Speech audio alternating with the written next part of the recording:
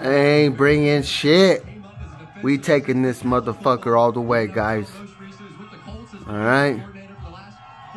So what do you like about the style that he brings to Chicago? I like him. I like his personality. He's a no-nonsense guy. He's a great communicator. And what I love about him most is he holds his players accountable. We saw that offensively last week, just how physical they played. They dominated the offensive line. They pushed around San Francisco. And defensively, they played with a lot of discipline. They didn't give up a lot of big plays. Good-looking man right there, man. Shit.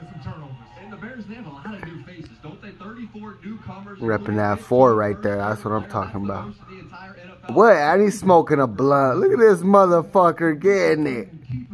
The fuck? Punter, nickelback, safety, defensive end. So it's really a credit to the coaching staff how they got these young guys ready to play. It's true, as a young quarterback trying to lead this. That boy's smoking that banger. Look at that. And he got the drink. Where'd the motherfucking cigar go? Oh, there it is. It's up there. Over to you, Maria. I appreciate it, Jackie. I had 2 takeaways, too, against the 49ers.